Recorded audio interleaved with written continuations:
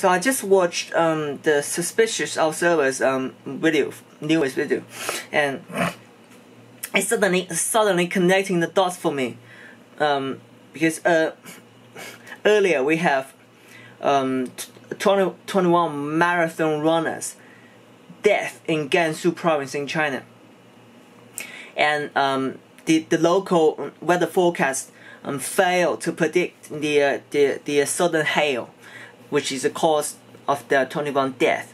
So it was 21 it was a marathon event. It's like an ultra marathon event, and at this day they have to climb this huge, very steep mountain. That's a part of the course, and while those marathon runners, which are top runners in China, they're on the hill. Suddenly, this rain hailstone hitting them. As the survivors describe, it's like literally like a bullet hitting face.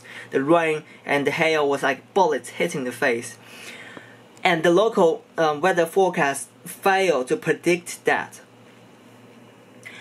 for a reason. People blame partially on the local forecast. You should have forecast this, but actually they didn't forecast that weather hail for a reason, which came from the sun. It was the CME that this video was talking about. Earlier, the sun gives out CME, and it was hitting Earth, and it literally blows the hailstone. It literally blows the rainstorm away. It's like hitting Earth and literally pushing. If you watch the video, it literally pushes a massive, like a cloud as big as Tibetan plateau. It's like blowing away, and the cloud was gone, and that's causing the extreme hailstorm in Gansu province, which is on the northwest direction from Tibetan plateau.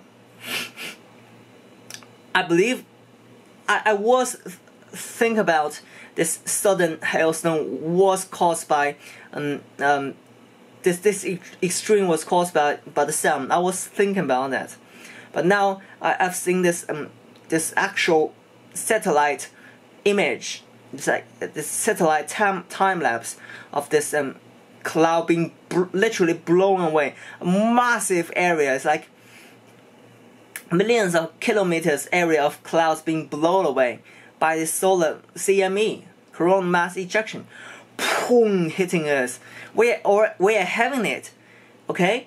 We kept having this year. It's very sun is very active, but until now, that is shown on the picture that I can recognize. We're already having CMEs, and it's huge. On one hand, it's great. It's good for great awakening. On the other hand, it causes disasters. People die.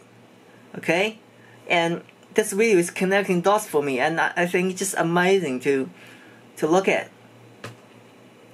And I have nowhere to share this information other than YouTube. So here you go. CME is scary. CME is exciting. It's both. I'm on the exciting side. Sign off.